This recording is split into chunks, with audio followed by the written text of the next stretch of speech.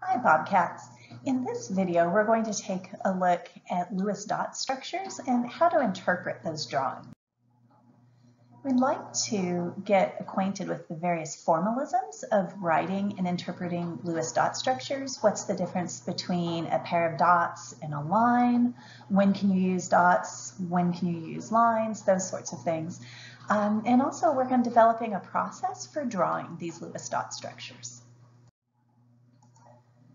So to start with some of the notation or the vocabulary that goes with this notation, let's take a look at a very simple molecule, hydrogen, H2.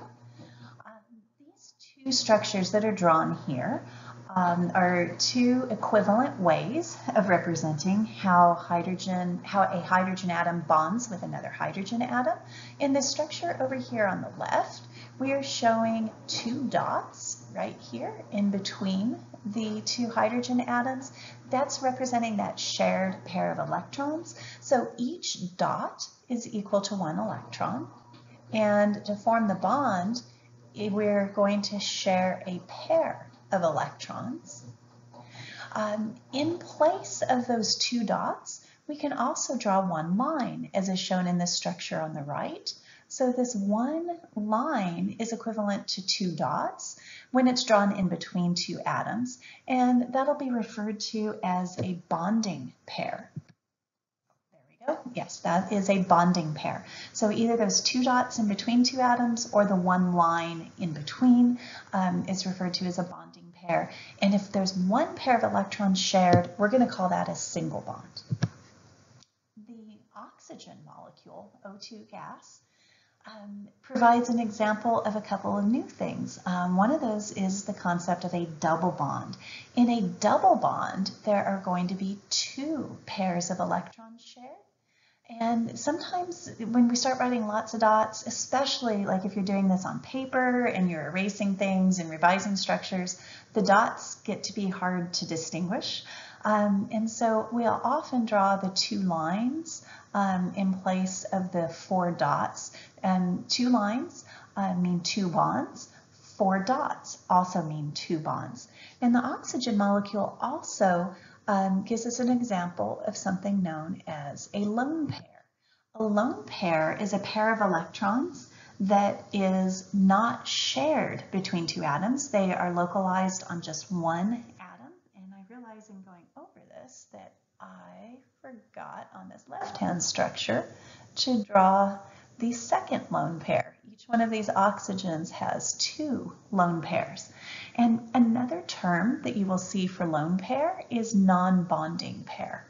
So lone pair or non-bonding pair will be a pair of electrons that is not shared. And then nitrogen, N2 gas, gives us the opportunity to look at a triple bond. Over here on the right-hand side, these three lines represent three bonds or a triple bond. Each line represents a pair of electrons. So these 6 electrons also represent a triple bond, and nitrogen also still has a lone pair on each one of those nitrogen atoms.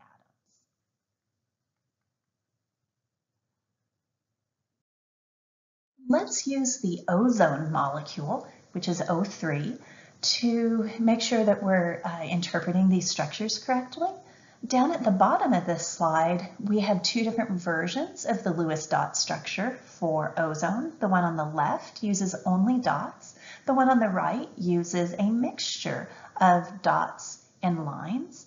We want to answer this question for just one of these structures, and we should get the same answer for both. So in terms of lone pairs, let's see, I will mark the lone pairs in green. If we look at this structure on the left, there are 1, 2, 3, 4, 5, 6 lone pairs. Those are electron pairs that are not shared between two atoms. They are located just on one. So that was 6 lone pair. Mark that 6LP. Let's take a look at the structure on the right. Make sure we get the same answer there, that these really are equivalent structures. So I'll mark the lone pairs in green again. There's 1, 2, 3, 4, 5, and 6. So we've got 6 lone pairs over here. Let me also now, since I have to do both, mark the bonding pairs. On the left-hand structure, these two represent one bonding pair, and then here where there are 4 electrons, that's 2 bonding pairs. So 1 plus 2 gives us 3 bonding pairs. And then let's look at the structure that's over on the right that uses the lines.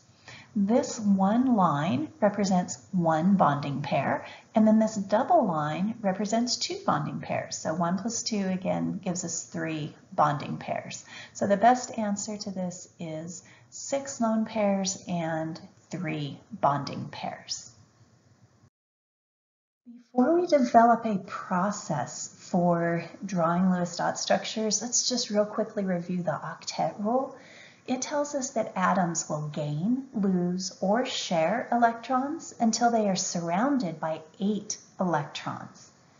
So as we're drawing Lewis dot structures, before we finish, we always want to double check to verify that the Lewis dot structures we're drawing have 8 electrons on every atom.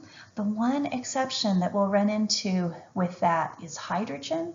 And since hydrogen's electron configuration is just 1s1, it is satisfied if it looks like helium, which has an electron configuration of 1s2. And so hydrogen is well represented in a Lewis dot structure if it looks like this, if it has 2 electrons associated with it. So for hydrogen, you'll sometimes see the phrase duet rule. So anytime I say the octet rule, I mean 8 electrons for all of the other atoms, but only 2 electrons for hydrogen. So here is our basic procedure for drawing Lewis dot structures. Different textbooks teach this in different ways. And what I'm going to show you here is what I find to be the most reliable, reproducible way to draw Lewis dot structures. This is going to be a process where you don't always get to the final structure first. So it's like you have to kind of show your work along the way, but eventually you will get to the right structure. And the thing that I like about this particular process is that you really do get there.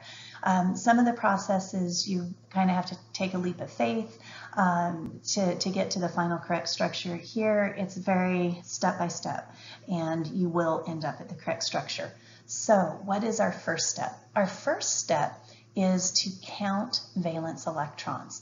So you're going to look at all of the elements that are present in the compound, go to the periodic table, figure out how many valence electrons that means, and then multiply it times any subscript that's on that element in the chemical formula. If it's a polyatomic ion, we have to make an adjustment to that valence electron count. If it's a negative ion, it means that that polyatomic ion has picked up some extra electrons. So we have to add in electrons if there's a negative charge. So for instance, if we're talking about the sulfate ion, which is -2, after we add up all of our valence electrons based on the elements, then we have to add another 2 electrons to account for that -2 charge. On the other hand, if it's something like ammonium ion, which has a positive charge, that means it's lost electrons to end up with that positive charge. And so in the case of ammonium, after we have added up all of the electrons, we then have to subtract 1 in order to have the accurate electron count.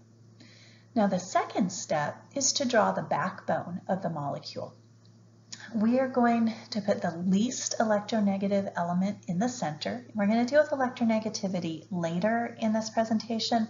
So for right now, let me just say it's also part of our nomenclature rules that the least electronegative element is usually written first. So if you're looking at a formula that's something like AX4, the least electronegative element is going to be the one that's written first.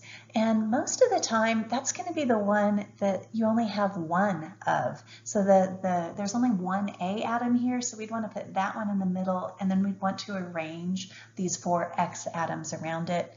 And hydrogen will never be your central atom. Hydrogen only has the capacity to make 1 bond, and kind of by the very definition of this concept, whatever's in the center is going to end up making more than one bond.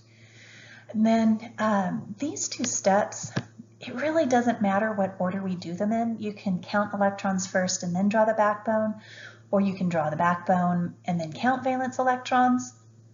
But both of those things must be done before we do step 3. And down here in step 3, we're going to put those valence electrons that we counted up into the backbone that we drew.